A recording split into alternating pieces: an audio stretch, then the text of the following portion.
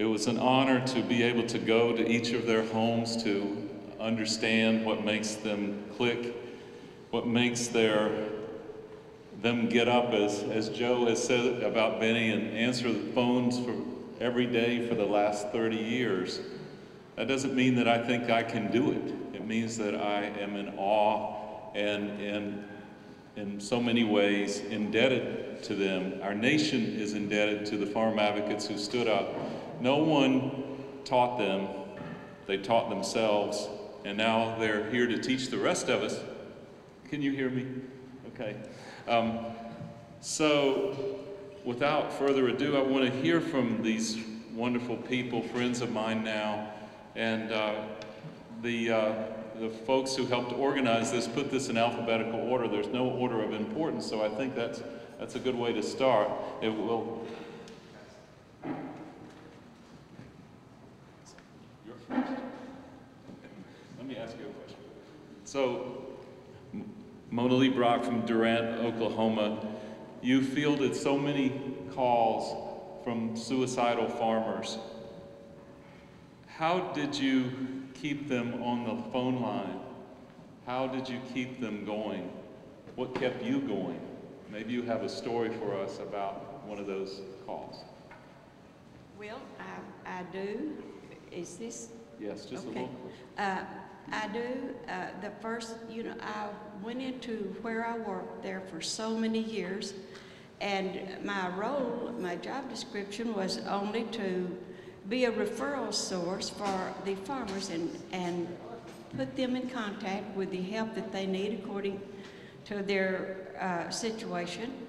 And I got a call one day from a farmer, and my goodness gracious, I asked what in the world did I hear on the other side of the telephone.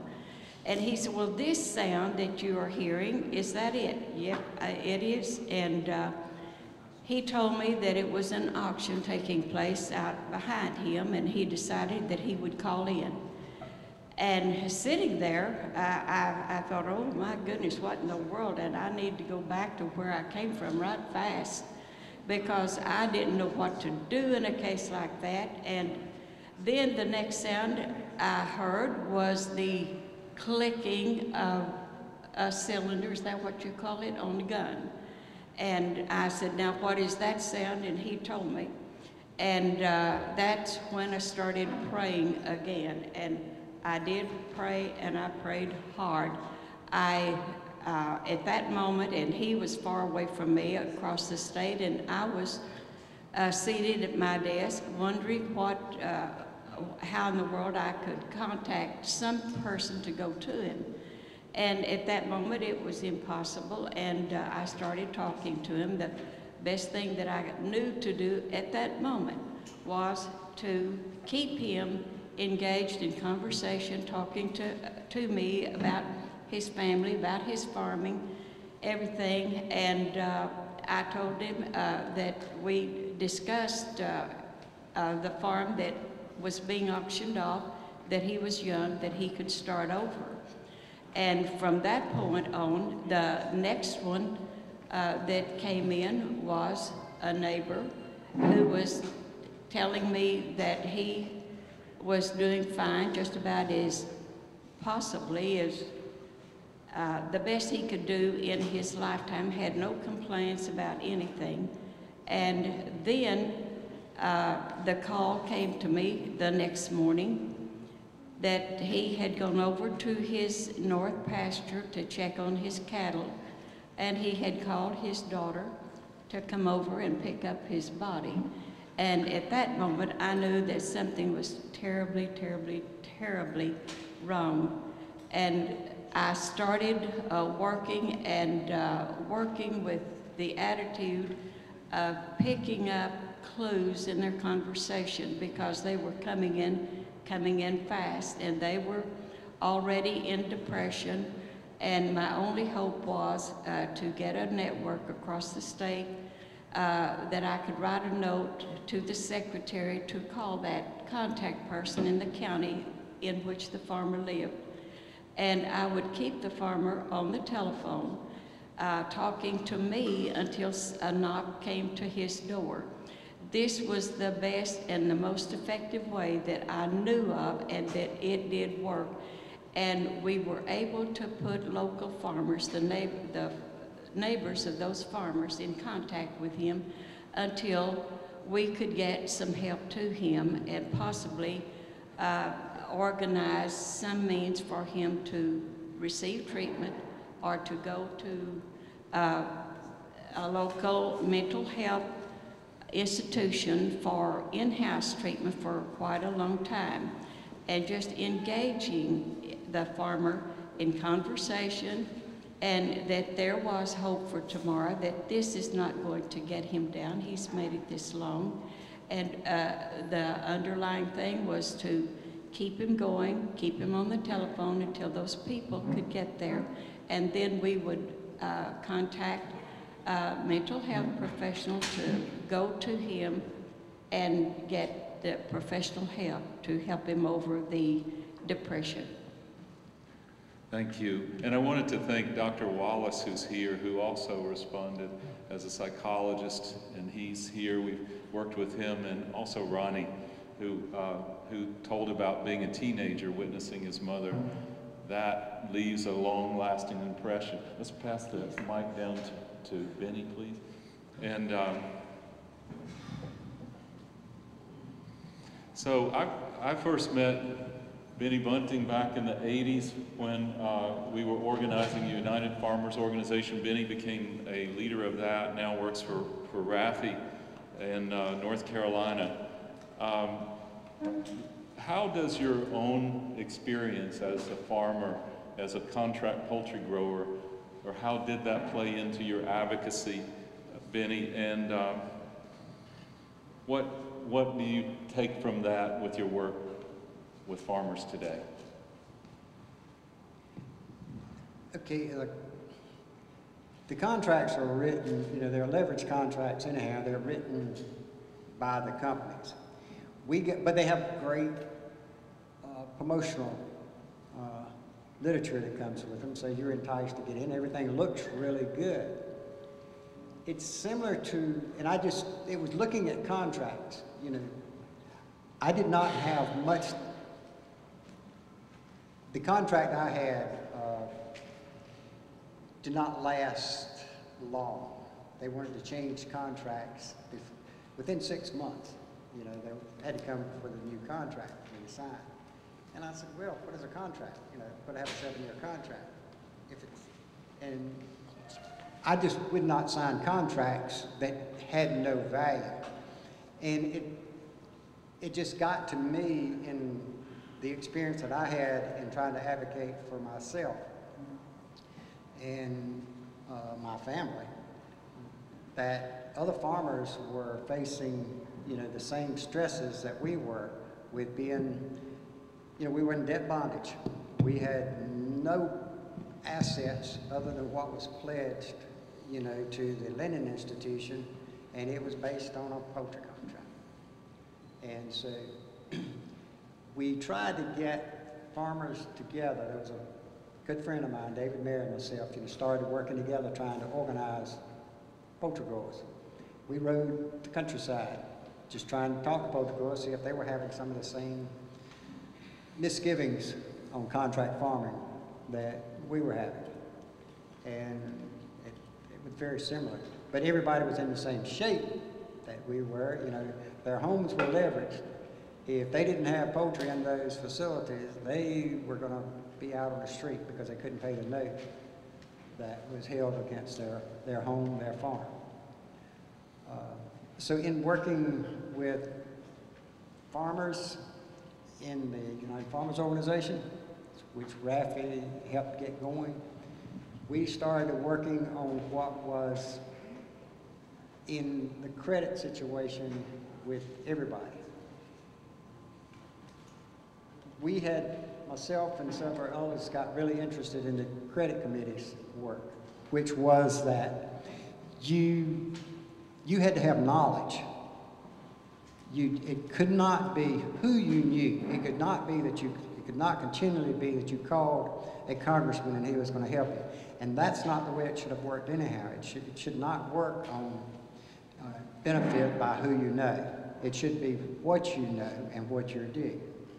And so we worked on educating ourselves and others in that group and in those committees so that we knew how to advocate for ourselves and advocate for others. And it just started to mushroom as far as working for a benefit for others. But it started with knowing what a contract was and what a poultry contract was. And I probably have read many a contract, and I know what they say, and I know how they're devious in some of the things they say. People always say that thing where they got us in that we had a guarantee, for 10 years. And then you read over 2 pages, but we didn't read it soon enough. It says that flocks will be placed from time to time as market needs demand and chicks become available. 1 flock is all we had a guarantee for. And that's what, got me started on being able to read and the regulations are just the same way almost. When you read something that the agency puts out, when they are denying our loans, our applications, anything that we're putting in, they're not based always on the instructions that come from the regulations. They're misinterpretations of those regulations and how to go through, read, study, and just be vigilant of what's said and work. It started working for myself, and then it evolved working for others through poultry. Let me just hand this to Linda. Linda from Dodge City, Kansas, after surviving the 1980s rural crisis yourself, you became a certified mediator for the Kansas Agricultural Mediation Services. What skill sets became important for advocates to have in the 80s, and how does it differ today?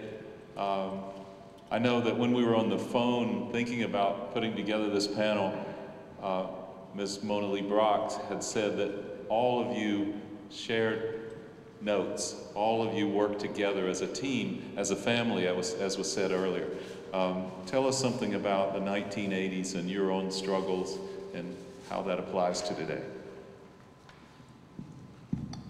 Well, first of all, I'm still thinking, I thought I looked a lot younger than I did up there, Trump.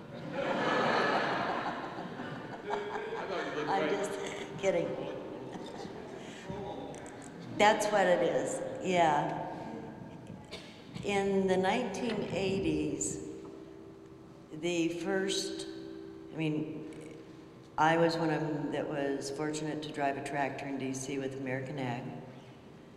And we kept saying, if there isn't a change, in 10 years, you will see grass grow in the streets. And we did. And I will always remember the day we received our foreclosure papers. We were 3 days past payment. And I was so smart at that point, I paid the postage to receive our foreclosure papers. And I made a pact there would be no lender that would make me cry again. And there wasn't. We had to reach out somewhere. And I had to get an off-farm job. I was very fortunate to become and develop the Rural Life Office for the Diocese of Dodge City. And it just came from there. We did, we all shared notes. If you heard of somebody that was able to do something, you didn't ask their background, you didn't ask anything, you just needed to know what they did, how they did it work? If it didn't work, you put it in the pile that don't do this, because it's not gonna work. I had forgotten this just very quickly, but I was at the first flag training where Len and Susan were, and I went home. They had told us that if both names are not on the loan papers, the spouse only owes half the loan. we had a lot of coffee clubs around that issue, and I was about as popular as a skunk at a garden party. But it was those kinds of things. And then the question that I was asked is the similarities between advocacy and a mediator. I went kicking and screaming with my heels in the dirt deep when they asked me to come to mediation training. I mean, a group of us kept saying there's got to be a better way. We lost lots and lots of banks in Kansas, as other places did. But outside entities were making decisions for us in our communities, and it just wasn't working. And as mediation was developed, it had to be for the rural culture, not the urban culture, the rural culture. And so it was, it is a very distinct cultural type. I had to think on it pretty hard, simply because you learn to go from one to the other. And you just do it because you've got to listen so intently. And so I think as an advocate, we walk along and in front of, and we can be a voice for the family. In mediation, we help stir everything so they all have a voice for a solution that they can all own. And that puts them on a much better footing for success. It is key in mediation where confidentiality, and boy, I'm a stickler on that. Confidentiality is within that space of that process. If it is not honored, we could have a house of cards fall continuously. It's a very big concern that they want to scale back on the federal level. They want to scale mediation back. That's not going to be good at all. We're using mediation now to help families stay together through the generational passing down of farms. And so you all and us, we've got to make sure that mediation stays in the Farm Bill and utilize it and make it grow. Thank you. By the way, are these not some of the most beautiful people you've ever seen? I mean, okay.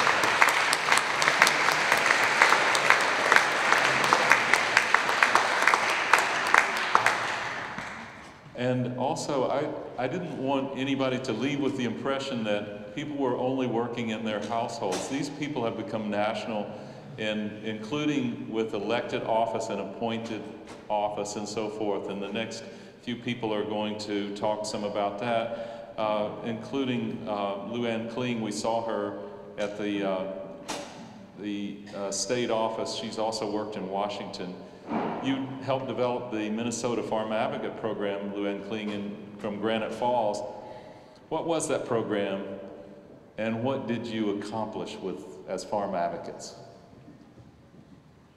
Well, it all started in 1980. We had just started farming, and we just couldn't believe how bad it was. Even though we had Wayne's parents helping us, it still was tough. And we had a bunch of kids to feed, and we said somebody's got to do something. And we'd go to Farmers Union meetings, we'd go to NFO meetings. You know, somebody's got to do something. And everybody would drop their head and mumble, and nobody wanted to do nothing. And so I looked at Wayne and said, well, I guess we got to do something. So we decided to plow under our land.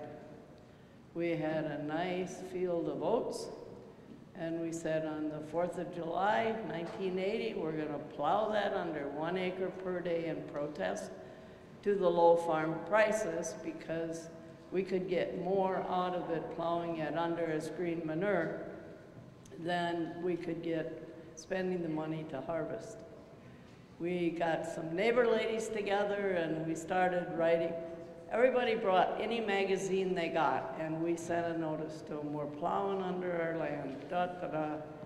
And so we had lots of letters going, and so we said, somebody said, well, maybe we should put a signature on this and a phone number if somebody wants more questions. And, oh, not me, not me. I said, oh, well, you can put my name down, I don't care. And my mother-in-law started writing my name, and she was starting to write Mrs. Wayne Kling. I said, hey, that's not my name. I said, my name's Luann. And she got huffy. I mean, she just broke that pencil writing that. But about 5 years later, someone said, hey, are you Hank's wife? And she said, I have a name.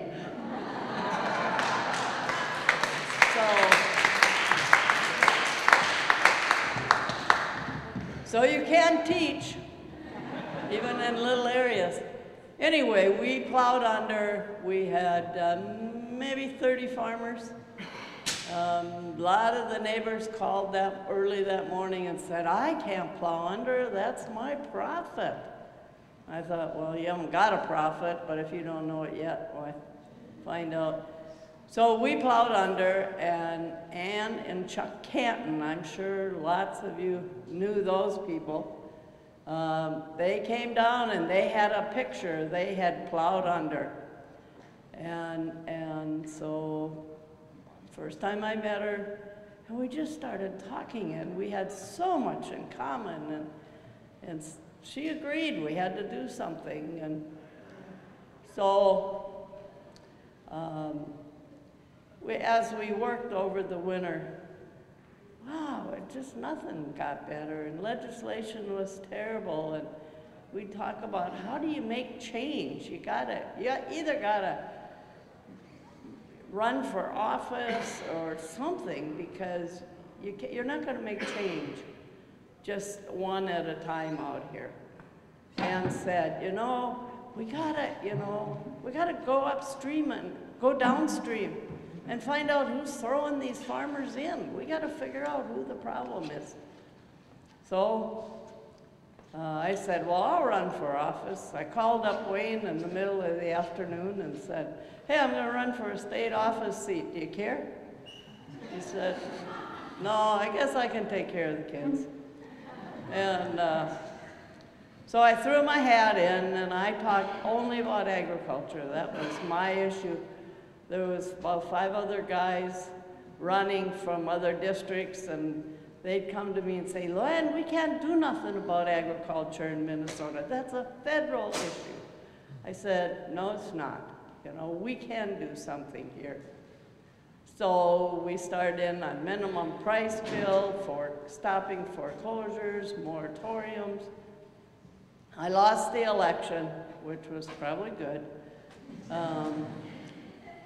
But about a week after the election, a neighbor farmer came over and he said, I told people to vote for you, and he said, I voted for you, and now you said you'd help farmers, and you got to help me. The Farmers Home Administration is going to send me to prison. I said, for what? Well, they claim I spent money, and it was theirs. Well, I called around to people, I think you've seen that on film. I found out some information, and I went and read his file. And in that file, it gave me every answer I wanted. He had called them, he brought the check in, the loan officer endorsed it, told him to go home and buy his supplies. And so we appealed, went to the appeal.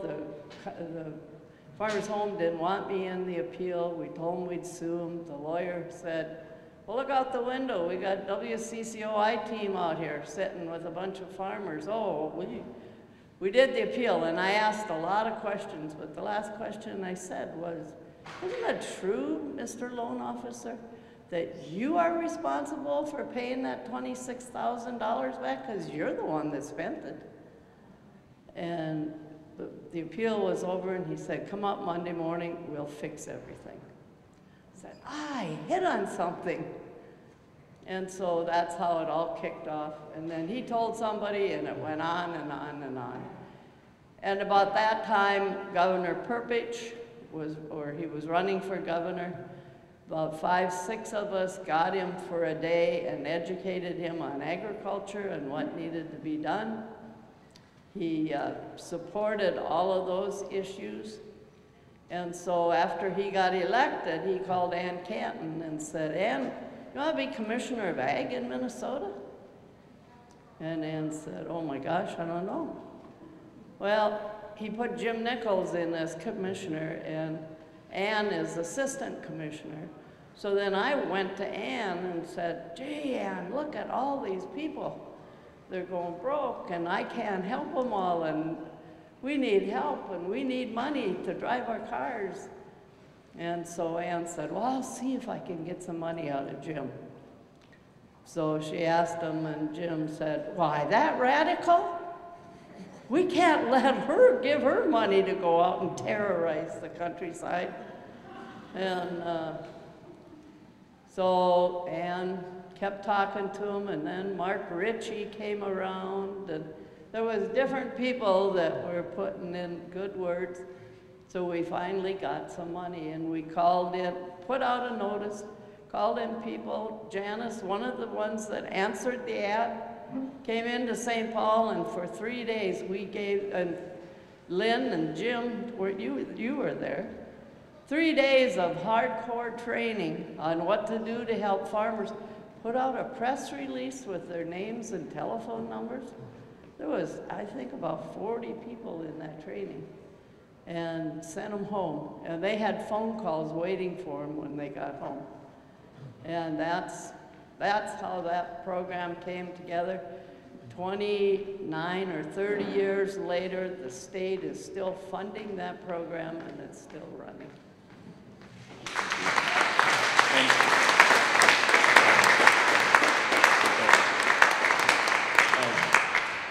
And we have a couple of representatives from Farmers Legal Action Group here. Lynn Hayes and Stephen Carpenter, I know. Is Randy here too? Yeah, Randy's going to be here later. Thanks for all the work.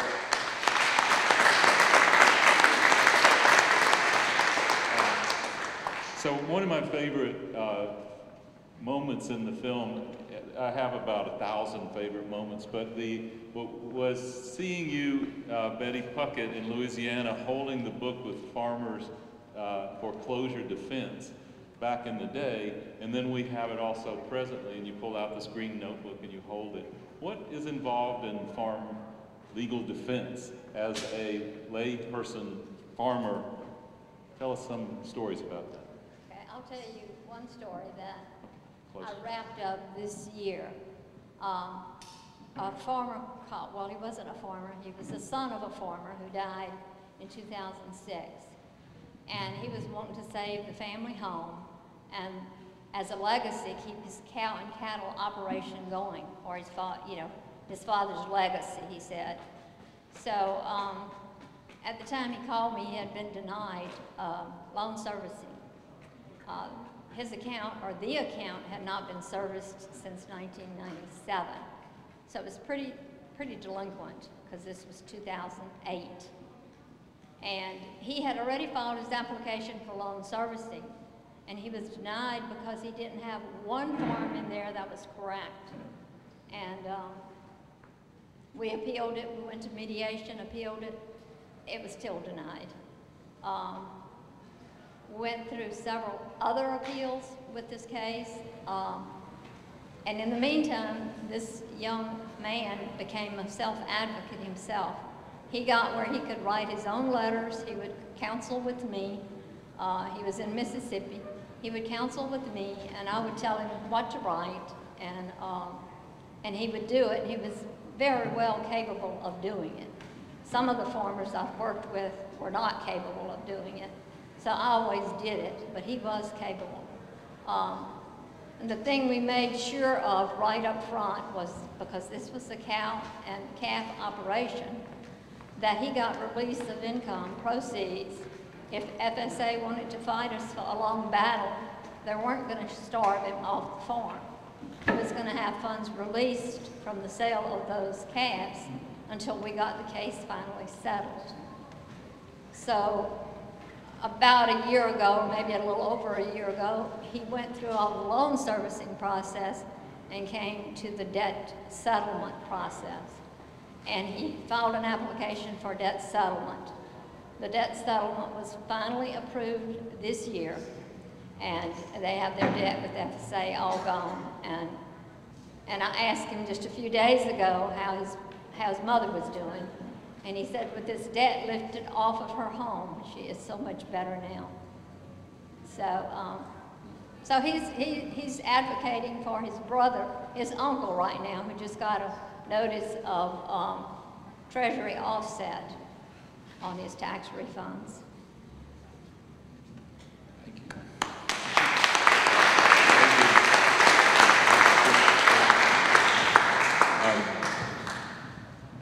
Many of you know Shirley Sherrod as a national civil rights activist, leader, and office holder, and her story goes far and wide. I was also honored to be able to interview Reverend Charles Sherrod, who's here in the audience, and other people who work at the Southwest Georgia Project. And I encourage you to talk with them about their experiences. Can you please give us a story, Ms. Sherrod, about the moment when you knew that civil rights and farming were intertwined? Well, I need to go back to the days that I worked on the farm. I grew up on a farm. My father and many of the family members owned farms that adjoined each other. And it is located in Baker County, Georgia, where they practice segregation and discrimination probably more than many others. To this day, it's still known as the state of Baker. So growing up picking cotton and doing the other work on the farm, I vowed that once I finished high school, I didn't want to ever have anything to do with agriculture again in my life. And my goal was to get out of Baker County. I intended to live my life in the north where I thought people were free. So, you know, my mind was focused on that during my senior year of high school. But during March of my senior year, my father was murdered by a white farmer who was not prosecuted, even though there were witnesses. And that led me into the civil rights movement, being able to fight the system there, the sheriff there in Baker County. I got really involved and I made a decision on the night of my father's death that I would not leave the South. I felt I had to do something. I'm the oldest at the time my mother was pregnant with the sixth child. I'm the oldest, and my father really wanted a son bad, so he had convinced my mother to try one more time for this boy, and the boy was born after he died. But I made a commitment to stay in the South and devote my life to working for change. If you're going to work in civil rights in the South, and if you're going to work in the rural area where I was living, you had to be involved with people, farmers and others who were living on the land. And I ended up marrying the person who was one of the founding members of the Student Nonviolent Coordinating Committee. So that work extended from Baker County into other areas in Southwest Georgia. Again, farmers were the backbone of that movement because when you went to jail, many of them had to be bonded out by people who owned land. So one of the things that was happening is that people who lived on land, on plantations and land owned by other white farmers would be kicked off the land if they participated in the civil rights movement. So we decided in 1968 to try to develop a system for dealing with that. We had 7 people who went to Israel to study the kibbutz in anticipation of coming back to create an organization so that we could buy land and have a place for people to settle. So they went to Israel to look at how Israel was resettling people, and we were using that example to create our own organization. They came back, and in 1969, we created New Communities Incorporated, and we got our hands on 6,000 acres of land. We had been assured by OEO, the Office of Economic Opportunity, that there would be a major investment in helping to build this community from the government. They gave us a planning grant, and we were, you know, and I was really, really young at the time, and didn't anticipate the opposition from white people in the area.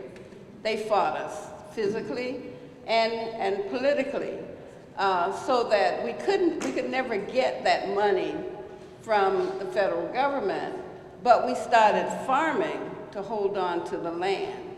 Now, I went from not wanting to have anything to do with agriculture, and this was a major farming operation. Really got involved in it, learning even more than I had learned growing up on the farm. And we were holding on to the land. We couldn't build the community, but we were holding on to that land, expanding the farming operation, and anticipating one day being able to build the community. But we ran into droughts. And after a second year of drought, we went to Farmers Home Administration to try to get an emergency loan. We were involved in a 3-year fight to try to get an emergency loan. And with 3 years, too many to try to continue to farm and hold on and so forth. To make a long story short, they engineered the foreclosure. We all know that when they get a lien, when you borrow, you have to give them a lien on all available assets. And even though we had assets worth over $4 million, they had to have a lien on everything, and that's when they could engineer the foreclosure. So in 1985, we lost everything. The new owner was a businessman from Atlanta who dug a hole and pushed all of our buildings over in them. So we were gone. And it was at that time I connected with the Federation of Southern Cooperatives and had the opportunity to build a program to assist farmers, initially in the Southwest Georgia area, helping them to hold on to their farm. That's when I, you know, going from the civil rights movement, where we were fighting for our rights, into farming and economic development, it just all came together. And I was so committed. Initially, my husband used to get on me because I'd be out in counties late at night, coming home by myself, you know, really working. Farmers, so many of them wouldn't even go into a local office unless either I was with them or others who had been trained to do the work would go in with them. And, you know, I can be soft, but I can be pretty bold at times. I can remember going into an office, and I felt so bad because a woman, it was a white woman, but she was one of those who had been saying, she better not come over in this area with that stuff. We'll show her. Well, she did something wrong. I went with the farmer. I told him, I said, when you get your denial letter, go on and you know, the first part of the appeal process is to meet with the people who made the decision. So I said, go on and request a meeting, but don't tell her I'm coming with you, you know. So I had to drive about 150 miles to get to that office. So I was pretty mad when I got there. I wouldn't even sit down. She was trembling. I felt so bad for her. But as I was driving back home. But that farm is still in that family's hand today.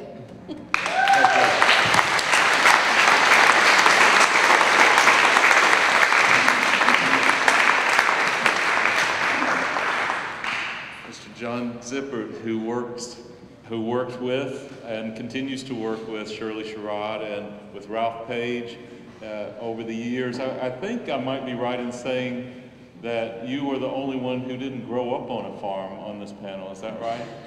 Yes. But has been working with farmers and landowners and trying to hold on to the land, particularly fighting black land laws, for 45 years. And this is a big job, but you're the cleanup hitter here, and the last one to speak. You probably had to deal with this all through school, having a name that starts with a Z, right?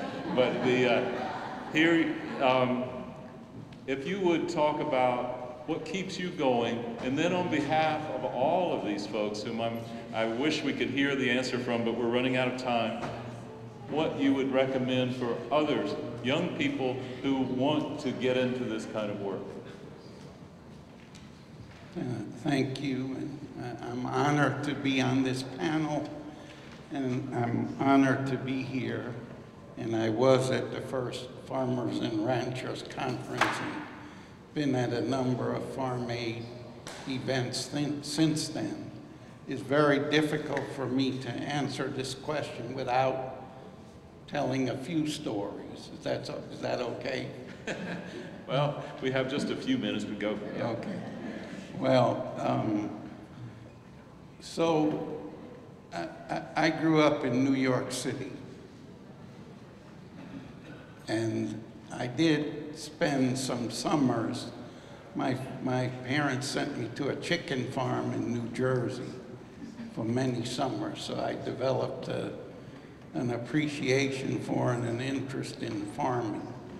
In 1965, I decided to volunteer for the summer of 1965 with the Congress of Racial Equality, and they sent me to Louisiana. And when I got to Louisiana, I found out that most of the people that were there were afraid of the civil rights movement. They were afraid to associate with civil rights workers because they were fearful of losing their job. And the people who were most interested in working with us were people who owned land, or people who were sharecropping on land owned by other black people. So that's really how I started my interest in farming and rural concerns. And I helped to organize a sweet potato marketing co-op there in Louisiana. And that co-op was one of the 22 cooperatives that formed the Federation of Southern Cooperatives in 1967. The Federation itself has acquired 1,300 acres of land in Sumter County, Alabama, where we have a train, and we got that land struggle with a local group of people who were evicted from plantations because they sued the plantation owner for a fair part of the government support on cotton. It's a long story. But again, much of my work has been with farmers.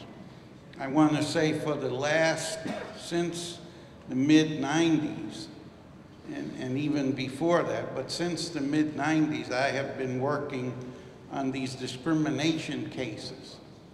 The Pickford case, Pickford 1, Pickford 2, Keeps Eagle, and now we're dealing with the problems of the Hispanic and women's settlement. And that there are still problems out there.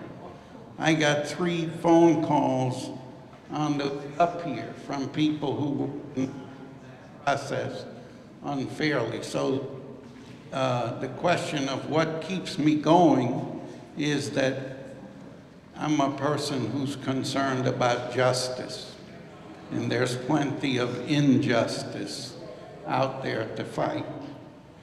I'm a person who is interested in hard work. I'm a workaholic, and please leave me alone and let me do my thing. That, you know, you say, what keeps you going? The fight for just work, the love of people, which was discussed in depth by the first panel. When people come to me with a problem, I take the time to really understand what that problem is about and what the basis of it is. And then we start doing like Benny, looking in these books of regulations. And I have found that most of these agencies have 6 or 7 books. And in the second book it says something, and in the 6th book it contradicts what it said in the second book. So, you know, there's some of that. I guess the last thing is that I'm basically optimistic. And I think we have changed some things. Not everything has been changed. And you have to be optimistic. You have to give people hope. You heard in the first panel that that's a lot of our interest in farm aid is based on the hope it's given us to keep going. So work for justice, work hard, love people, and be optimistic. And I would just say to young people, not only to people here, I say this to all young people. I started in this at 19, and I'm still going. And I frankly,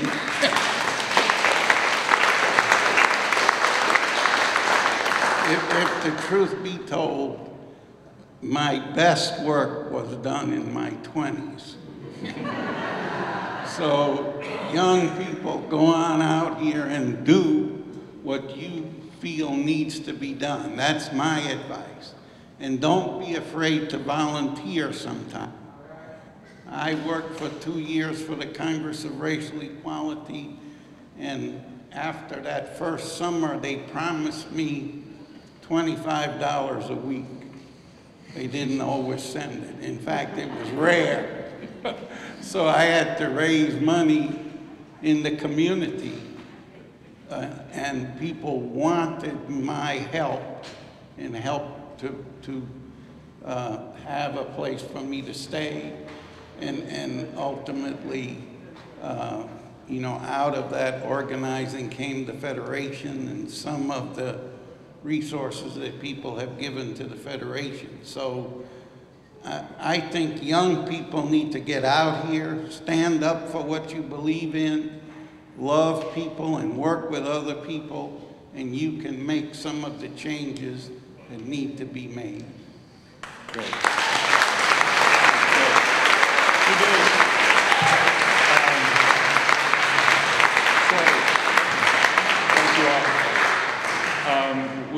We didn't get to everything that we want to ask you, but this just is as a reason for everyone in the audience to come up to you and ask you questions. We hope, as far as the film goes, that it will travel around. We're continuing to work on it. As you can see, we're continuing to make parts of the film.